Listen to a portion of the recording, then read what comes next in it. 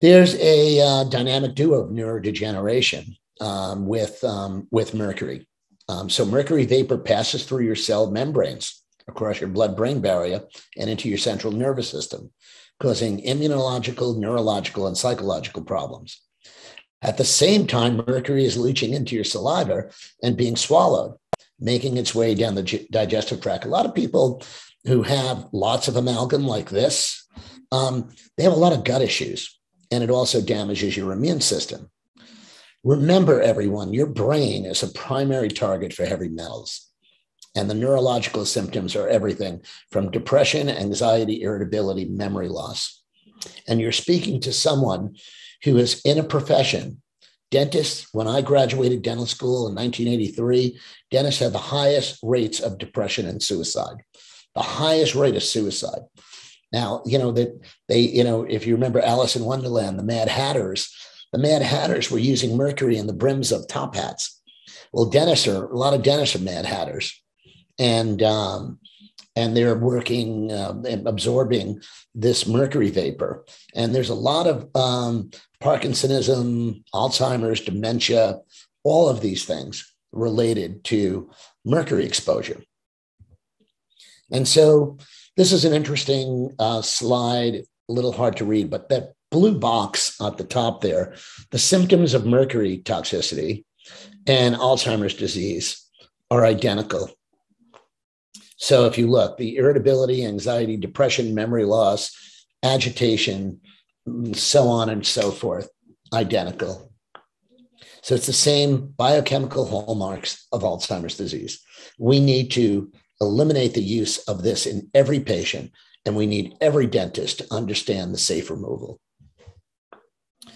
So Inorganic Mercury does this. Was a study not that long ago that talked about, yes, inorganic mercury plays a major role in Alzheimer's disease.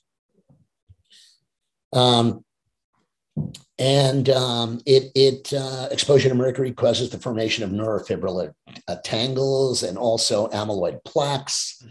So we can go on and on. I was a producer of this film.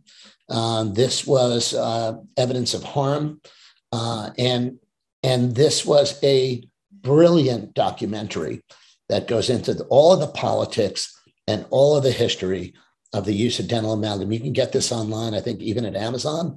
You can see clips of this, or you can actually download the whole. I'd really recommend that everyone take a look at it. We're going to go on to other sources of heavy metals, so everyone is aware.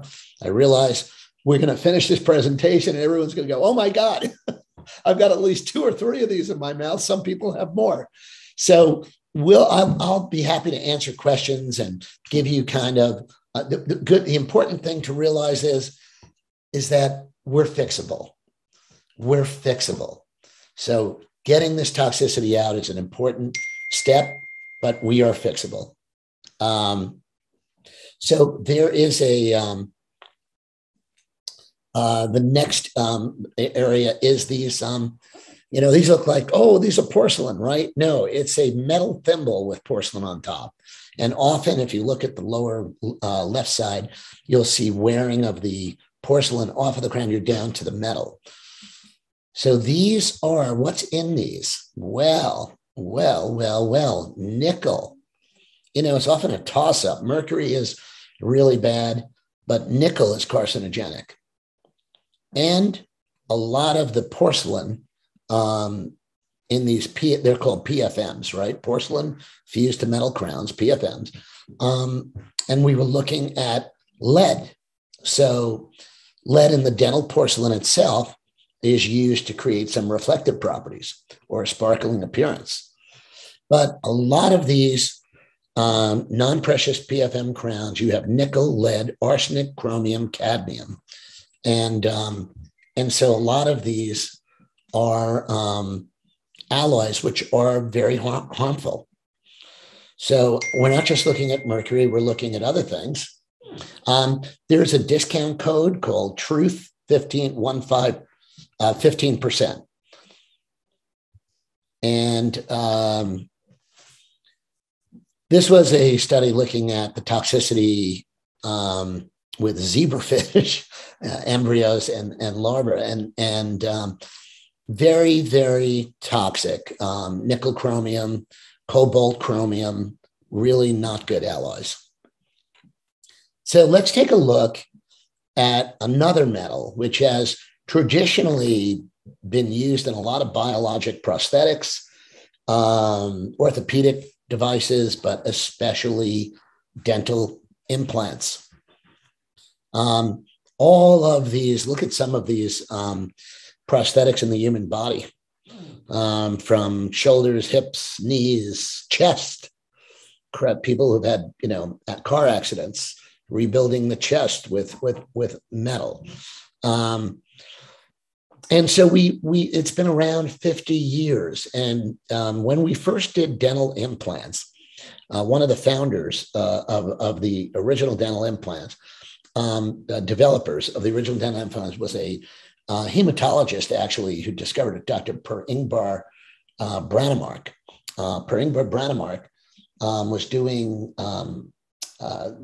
studies on bone marrows and femurs of animals, and he would stick these titanium cylinders into the femur, and then he'd try to retrieve it, and he saw that the bone grew around it really quickly.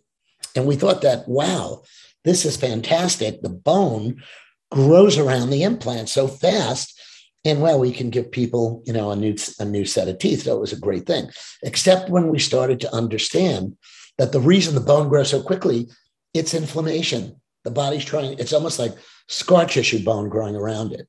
Doesn't really even have a good blood supply. It's more what we call sclerotic bone. And the interesting thing about this is that over time, lots of unhealthy things happened. And we would see all of this gum tissue turning almost purple around here. And if you look down here, we see, oh, this scar tissue bone is dissolving around. And if you look at the lower right, look how much bone is lost. What's going on here? What is going on here? We thought these were a good thing. Well, these titanium implants have been shown to be inflammatory. So over long term, they do cause inflammation.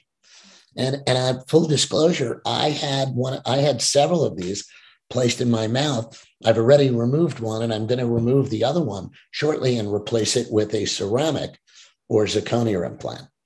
So zirconium, I don't know if I have any pictures of zirconium, but zirconium is a ceramic material.